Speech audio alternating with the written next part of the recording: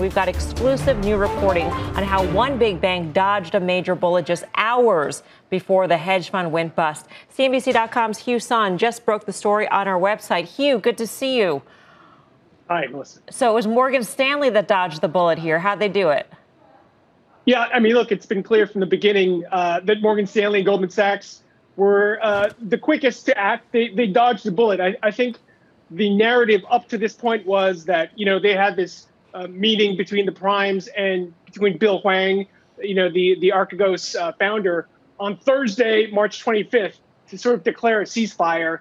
And that the very next day, Goldman Sachs was, first out there selling huge blocks of stock.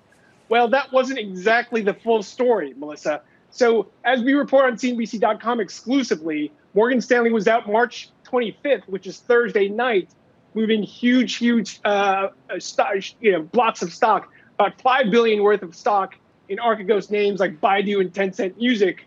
And yet they did it very quietly. They did it with a handful of less than a half a dozen hedge fund counterparties.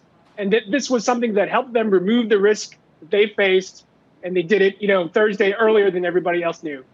So what's your sense as to why Credit Suisse was left out of this party?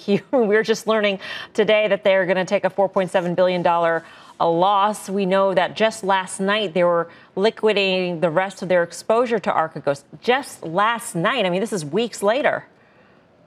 It's hard to explain other than an outsider like me saying that it is perhaps a sign of dysfunction, of the left hand not knowing what the right hand was doing in the case of Credit Suisse, of not having a culture in which risk management is elevated to a high enough position where they can act quickly and decisively.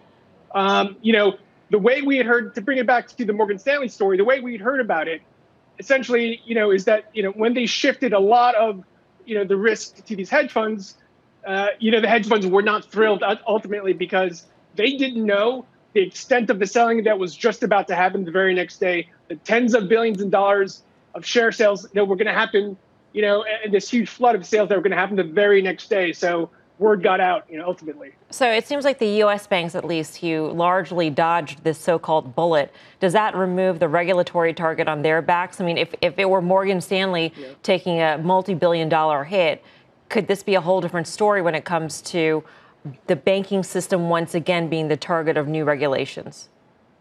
I think so, Melissa. I think the answer is, Morgan Stanley was looking at a hit of as much as $10 billion if they did nothing, and if they sort of, were more of the Credit Suisse Nomura camp of, sitting on their hands until the losses developed, until everybody else got out of the trades. I think what this shows is, if you look at Morgan Stanley, and you could say this about Goldman Sachs as well, probably about J.P. Morgan as well, that if you have the biggest, most robust prime brokers on the street and in the world, that they have the most sophisticated risk management systems, that they are the most battle tested. They've been through this. They've obviously had management who have been through the 2008 crisis, which is only 11 years ago, and that perhaps that they are responsible actors, at least when it comes to protecting their own balance sheet against these types of blowups.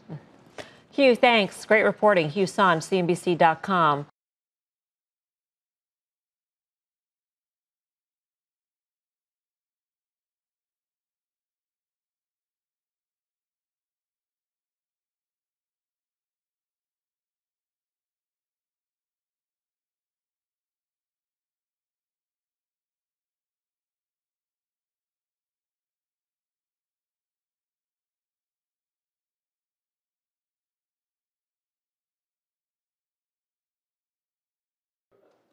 Shepard Smith here. Thanks for watching CNBC on YouTube.